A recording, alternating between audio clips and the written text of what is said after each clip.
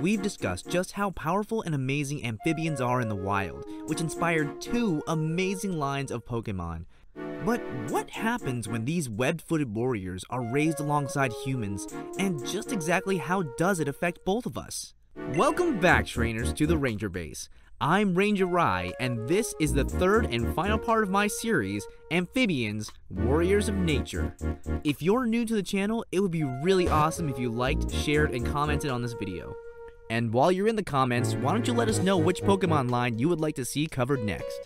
I really enjoy making these videos for you guys, and I've had so much fun on this little journey that we've had together, and I hope we can keep having more. Now, we have a lot to unpack in this video, so I would like to get through the Pokemon breakdowns a little bit quickly. We've talked about the Croagunk line and their dangerous toxins, as well as their distant cousins within the Seismitoad line and their powerful, earth-shaking vibrations. But now, we will break down the 3rd amphibian Pokemon and perhaps one of the most powerful. It's the Greninja line. Hopping right into this line's origins is the Bubble Frog Pokemon, Froakie. This line has the incredibly unique ability to produce a bubbly texture known as frubbles, to attack, trap, and disrupt enemies. These frubbles are inspired by the foaming protective egg nests of the Tungara frog, and especially the gray foam nest frog, the latter of which seems to be the biggest inspiration for Froakie's design. While both produce foam when building their nest, the gray tree frog build their nest in thicker foam that hangs from trees, and these nests look exactly like Froakie's frubbles. How crazy is that? Froakie is also known to use these frubbles to make sort of a makeshift mask, with the ones on its back resembling a cloth bag similar to a thief, or specifically in Japanese culture, a dorobo. This ties in perfectly with this Pokemon line's overall sneaky theme. As its training progresses, Froakie has increased its abilities and developed into a truly skilled sneak, growing in size and power to become Frogadier. There isn't a whole lot that's changed between Frogadier and its previous form, aside from its size, but it did gain 2 things worth talking about: its head and its feet. You might notice that its head has these dark blue sections. While it's more or less a preview of its final form's colors, the color placement does resemble a mask worn by a thief or a ninja to conceal its identity. A very nice design detail. But it's Frogadier's feet that have the coolest design inspirations, as their shape now allows them to walk on water. The shape of its webbed feet are similar to that of Mizugomo, a tool that ninja were believed to have used to skim across the surface of the water. The success of them varies from story to story, however. This is an excellent design choice, and shows off just how far this Pokemon has come along in its efforts to become a true master of the stealthy arts. And if you want to become a master of the follower arts, then make sure you're subscribed, and give this video a like and a share. Also, which water starter do you think is the best designed? Let me know in the comments below, and we just might have to do a video on it. With its time spent honing its skills to their highest potential, Frogadier will reach the final stage in its natural evolutionary line, becoming Greninja. There is so much to discuss with this starter, and I specifically want to address the most drastic change: its very long scarf. It's actually Greninja's tongue that wraps around itself like a scarf. This might be seen as pretty disgusting, but it actually makes a lot of sense compared to the previous 2 amphibian species that we've discussed. Croagunk is known for its volatile toxins. Seismitoad can bring down large structures with its powerful croaks and vibrations, so that would leave Greninja to be the most agile of these species. Its long and powerful tongue is designed after the tropes in TVs and movies of ninjas wearing a scarf as both a type of mask and a sort of tail. In reality, it's really just for style more than anything else. However, there is one use that this scarf and tongue do share, and that's the belief that the scarf will be used as an extra sort of grapple hook, which makes a lot of sense for Greninja specifically.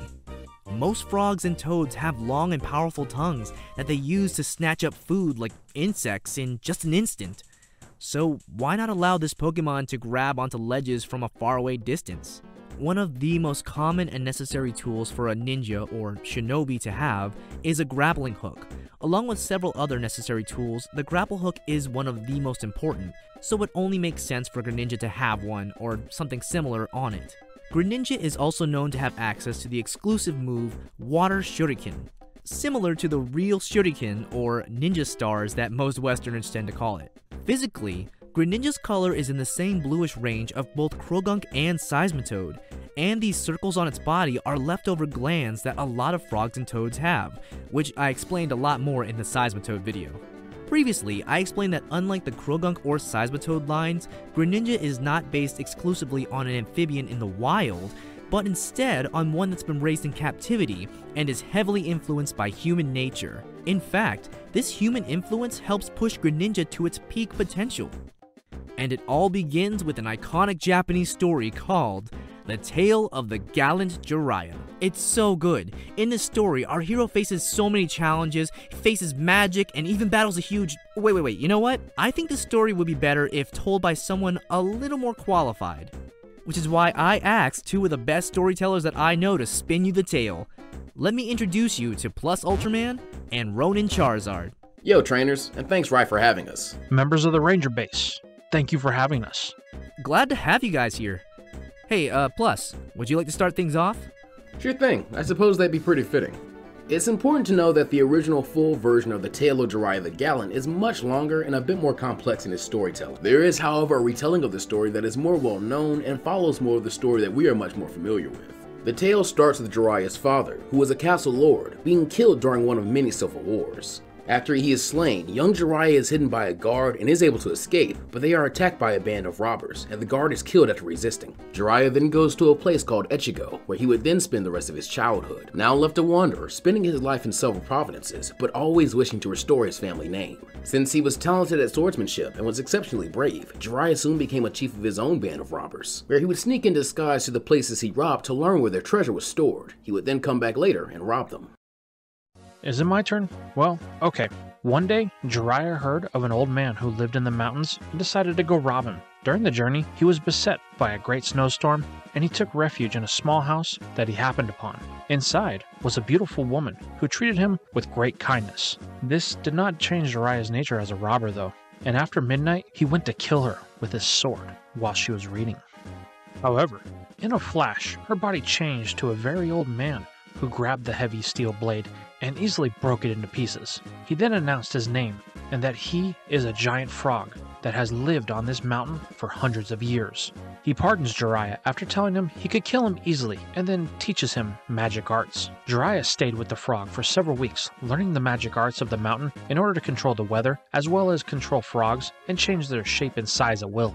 After his teachings, the frog forbids him from robbing or injuring the poor and helpless, and instead take from those who use and acquire money dishonestly and to help those in need and suffering. He then turns into a giant frog and hops away, sort of like a magical Robin Hood, if you will.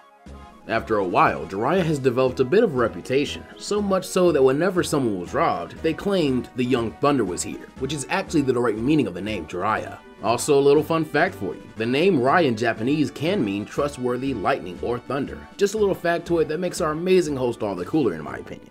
Anyway, during this time when Jiraiya was helping the poor and needy, a young maiden named Tsunade was meeting her own magical instructor. Long story short, an old man offers to teach her powerful slug magic, which she agrees to and trains hard in, eventually mastering said magic. She was then advised to use her powers to defend the poor and destroy wicked robbers, and to join her pals with Jiraiya in the form of marriage. Then, as one does, the old man turns into a snail and crawls away. Tsunade then remarks that she and Jiraiya with the combination of slug and frog magic would be able to destroy a robber named Orochimaru, who was the son of a serpent. Unfortunately, a lot of things happen after this, but the most important things that you need to know is that a large war broke out not long after Jiraiya and Tsunade got married. Orochimaru uses a powerful poison to try and kill Jiraiya and Tsunade. One of his proteges goes off to get them a cure. There's a lot of marriage drama as well. This story is surprisingly heavy on the romance drama than actually fighting, but it does end in a very important way. As once Jiraiya and Tsunade are healed, another war had broken out, with all three powerful masters of frog, slug, and snake magics battle, using a special sword to remove the evil from Orochimaru, and finally living in peace. This is definitely a complex story, and I, for one, may get why you're bringing this up, but it may help everyone else if you explain what exactly this has to do with Greninja. Yeah, I'm pretty sure the story said that Jiraiya was using frog magic the whole time, and ninjas weren't magicians, unless we're talking about the Naruto version of ninjas. Believe it or not, but a lot of what you guys read lines up perfectly with Greninja's design, mostly due to its unique ability. I'm sure you know it. In the story, Jiraiya is described as a robber or thief, which might seem like a simple burglar, until you remember that ninjas weren't elite assassins or masters of stealth when they were first starting out, as many were simple farmers turned thieves and possibly paid killers, later developing their skills and being dubbed ninjas or shinobi. Similarly, Jiraiya and the others had to train in their new abilities and skills to eventually become masters, with all three eventually having control over their respective animal magics. If we compare the training and mastery of these animals to another process we call domestication, we can actually begin to see how the cohabitation of previously wild animals with humans actually helps bring out more of their hidden potential. The biggest example is the domestication of wolves. Over the course of many centuries of domestication, wolves and similar canine breeds became more docile and responsive to humans. They were eventually able to learn and be taught new skills well beyond an animal's natural intellect and ability to learn. There are many cases of other animals having greater spikes in intelligence from human interference, and when compared to the cohabitation of Jiraiya and his mastery over toads, we begin to see a connection. Tying all of these factors together leads us to the ultimate case of this with Greninja's special ability, Battle Bond. This is a super special ability, as it can only occur between a Greninja and a trainer that it has bonded with, giving it a tremendous power boost and even a new appearance inspired by its trainer. This is where we get the ultimate mixing of ninja culture, domestication, cohabitation, and mythological influences for this Pokemon, creating one of the most powerful amphibian Pokemon around. Wow, sometimes you forget just how deep Pokemon designs can go, and how many different places, mythologies, legends, folktales, and all the other stuff they can be inspired by. It's honestly a shame that the anime or the series in general honestly doesn't get enough time to go super in depth with these things, but I guess that's what we're here for. No doubt. But wait, what about Greninja's hidden ability, Protean? Of course, I didn't forget it. Even without Battle Bond, Greninja is still pretty powerful with its hidden ability, Protean. This allows it to change its typing to match the move it previously used, something it more than likely gets from both frogs and ninjas. Frogs are incredibly versatile, as we've explored through this entire series, being able to adapt to many different environments and even changing their body chemistry due to the foods they eat, similar to Greninja changing its types on the fly. And just like ninjas, they need to be versatile in their skills, being able to don disguises, weapon abilities, and to adapt to different food and environments just as quickly. So this hidden ability reflects its ninja roots perfectly, as well as being a perfect example of the connections between the Pokemon world and the real world. Thanks so much for watching, and a big thanks to Plus Ultraman and Ronin Charizard for stopping by and spinning the incredible tale of the legendary ninja Jiraiya. Rai, thanks for having us. I love learning about the deeper inspirations of the Pokemon world. And how can I pass up a chance to tell these wonderful trainers about such a cool legend like Jiraiya? It's not the first time I've done so either. That's right! You can find some excellent stories on both of their channels linked in the description below, including What If Jiraiya Adopted Naruto and their impressive What If Giovanni Sponsored Ash collaboration on both of their channels. It is such a good story and I'm heavily invested. We'll see you guys next time, and as always, Keep exploring, trainers.